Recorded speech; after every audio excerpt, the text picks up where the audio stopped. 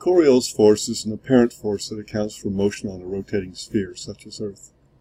We can break the explanation of the Coriolis force into two cases: zonal flow, which is east-west, and meridional flow, which is north-south. The explanation for both cases relies on conservation of angular momentum. For zonal flow, imagine an air parcel moving to the east with a velocity u. Angular acceleration is just the angular velocity squared times the radius of rotation.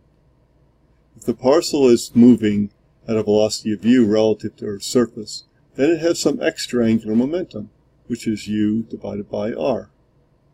To find the total angular acceleration that the moving air parcel has, we need to square the angular momentum of the air parcel, which is omega plus u divided by r, and then multiply it by r.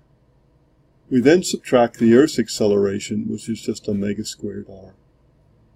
The difference, to good approximation, is 2 omega times u, which is just the Coriolis force, and in the case of eastward motion is pointed away from Earth's axis in the northern hemisphere.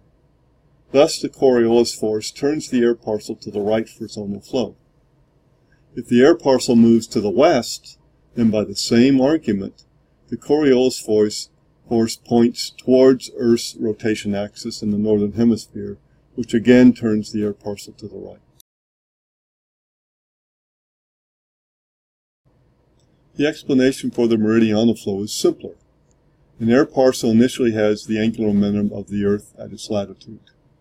If it moves north at the same height, then it has more angular momentum than the Earth below it, and so it goes faster than the Earth and appears to move to the right.